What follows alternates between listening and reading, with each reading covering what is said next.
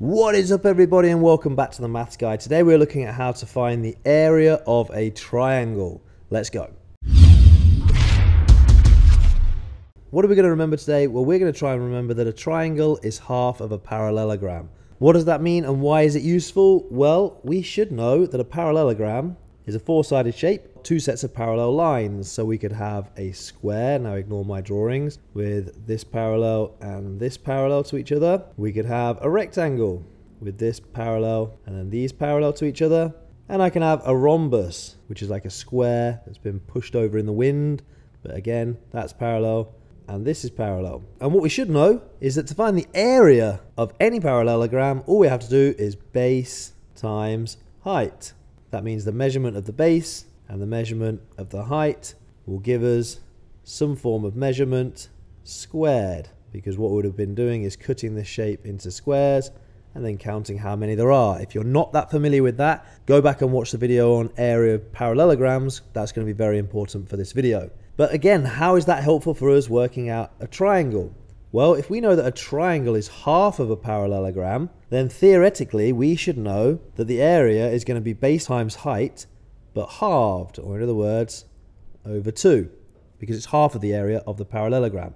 Let's just see that in action. If we take this first example here, if I mirror it on the other side, we can see I now have a perfect square, or in other words, I have a parallelogram. Or in this case over here, if I try and mirror it, we can see we have a rhombus. And the triangle takes up exactly half of that space. So using what we now know, that the area will be base times height divided by 2, let's try and work out the areas of this triangle. So in this case, the base is 9 and the height is 5. So I would have 9 times 5 over 2 equals my area.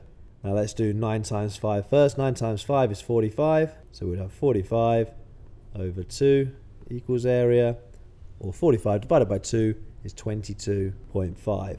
So my area equals 22.5 centimeters squared.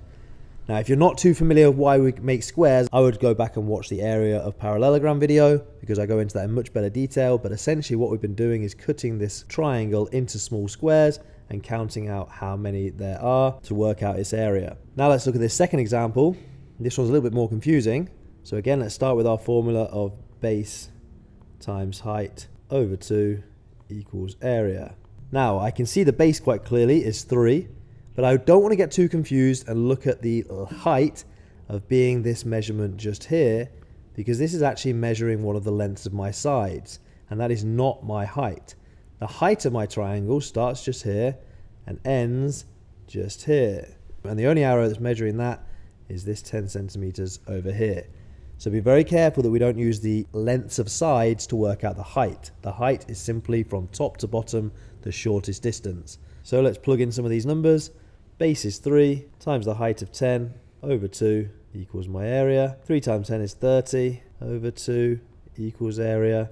And 30 divided by 2 is 15 equals area. So the answer is 15 centimeters squared.